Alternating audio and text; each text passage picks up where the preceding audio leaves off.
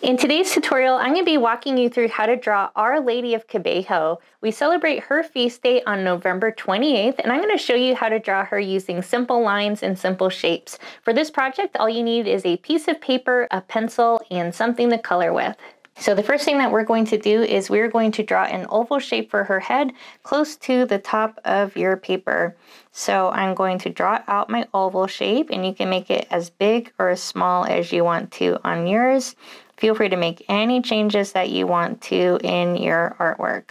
The next thing we're going to do is we're going to work on her neck. So I'm going to draw one line on the left side, one line on the right side, and I'm going to connect them together with a line like a smile.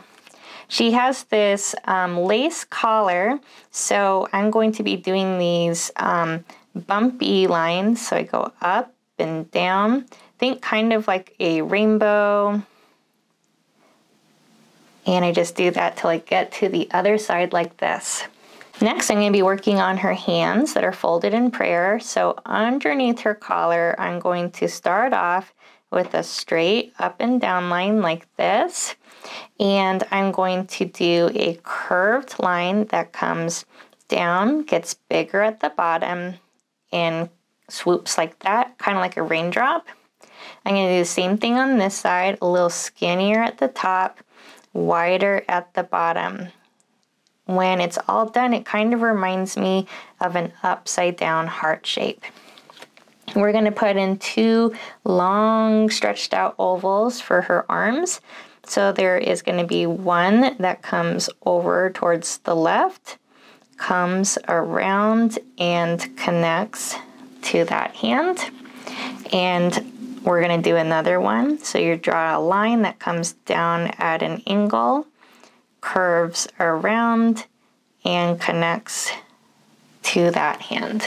In between her arms, I want you to draw a curved line like a smile for her waist, and underneath each of her elbows, we're going to draw a long straight up and down line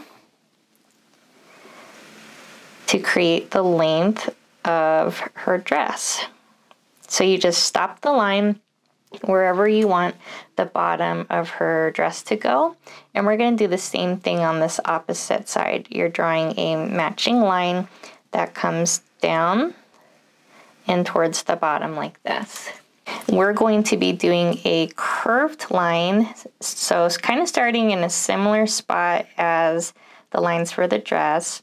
We're going to do a curved line. It starts up straight, but when it gets to her head, you're going to curve it for her veil. And we're going to have it come down and stop when we reach her arm. We're going to draw a diagonal line starting at her neck and go down towards the left, and we're going to do a downwards line but towards the right for the other shoulder. By her elbows, we're going to put a slightly curved line that starts at her elbow and goes off to the side, and that creates like this bend in the fabric. Starting at the top of her head, we're going to do a slightly diagonal line that comes down towards the left and stops when you reach her elbow. And we're going to do a similar line starting at the top of her head, but going down and towards her right side elbow. And I can erase these lines here because I no longer need them.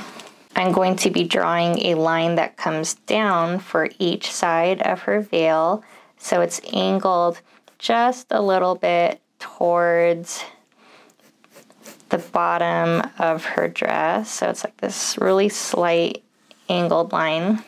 And I'm going to do the same thing on this right side. I'm going to angle my line in and down and stop when I get to a similar spot at the bottom of her dress.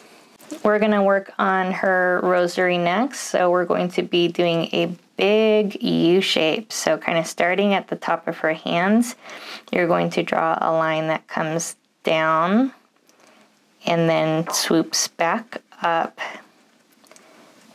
and ends at the top of her arm like that.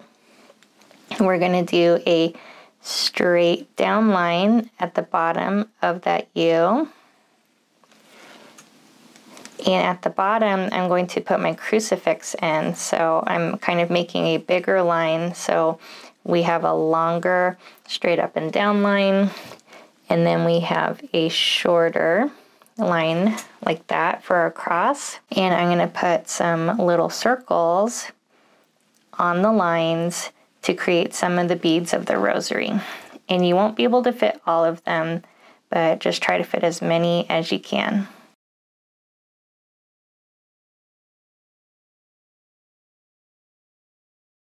Oftentimes in her statues and artwork, you'll see flowers at her feet. So we're going to put in some simple flowers.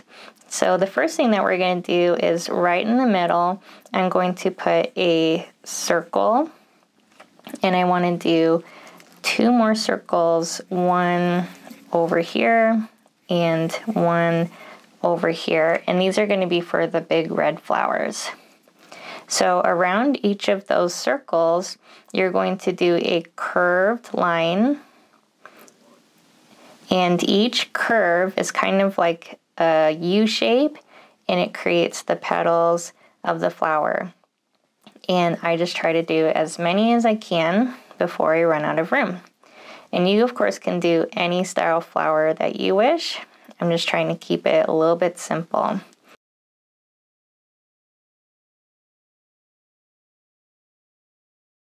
I'm going to put 2 more similar kinds of flowers. I'm going to do a little circle on each side for those centers. And then I can also do my little curved lines around, as many or as few as I can fit. And last but not least, we have these little blue ones. So for those ones, I just draw a line for the middle. And I do like these little bumps, kind of like the collar of her dress, as many or as few as I can fit.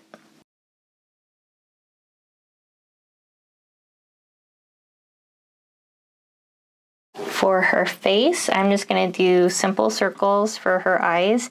So right about the middle of the oval, I'm going to put 2 circles for her eyes.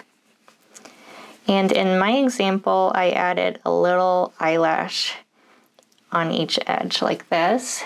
In between her eyes and the bottom of her chin, I'm going to put a little curved line for the bottom of her nose. And I'm going to draw a straight up and down line near this eye on the left side, so we have a hint of the bridge of her nose. In between her nose and her chin, I'm going to put another curved line for her smiling mouth. And I'm going to put a smaller curve underneath to hint at her bottom lip. Above her eyes, I'm going to put 2 more curves for her eyebrows. So for her halo, I traced this circular candle tin lid for my halo. I just try to put it on top and trace around the edges with my pencil. And unless there are any other details or changes that you want to make to your drawing, you can go ahead and color it. So I'm going to be using markers, and when I use markers, I love to use black pens kind of like this so I can see my artwork even better.